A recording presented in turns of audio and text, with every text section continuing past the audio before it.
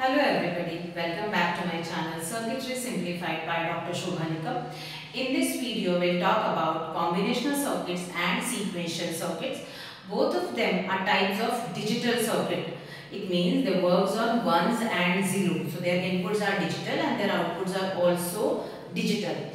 So combinational circuits are where output depends on present inputs only. So whichever inputs we apply, based on those inputs, it calculates the outputs. For example, adder, subtractor, multiplexer, decoder, where whatever inputs we apply, we get output based on those inputs.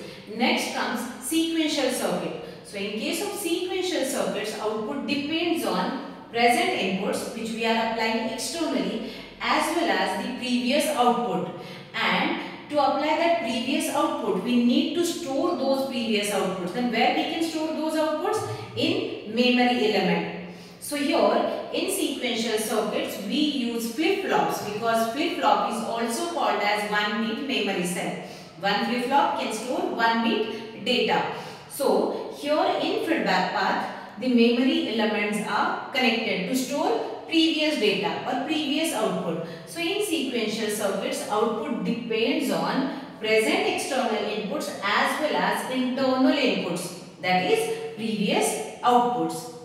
So in any circuit where clock input is present, flip-flop is present, that is example of sequential circuit. So sequential circuits are nothing but resistors, counters, memory devices, all of them are sequential circuits. So let's differentiate them. In combinational circuit, memory element is absent. So very first difference is no memory element.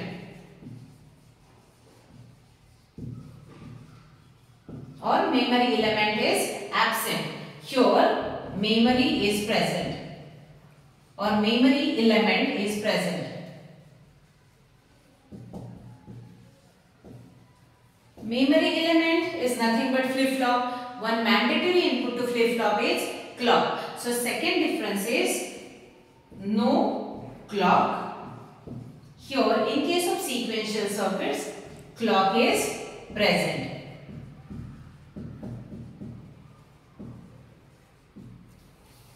Next difference is here whatever inputs we apply we get output, so they are faster. Whereas in case of sequential circuits, output depends on previous output also. So we need to wait for clock so that after clock we will get previous output. So they are faster as compared to sequential circuits, and they are slower as compared to combinational circuits. Then here they are complex. So implementation of combinational circuits is easy, and here in sequential circuit they are slightly harder to implement. Harder for implementation. Here complexity is less, here complexity is more.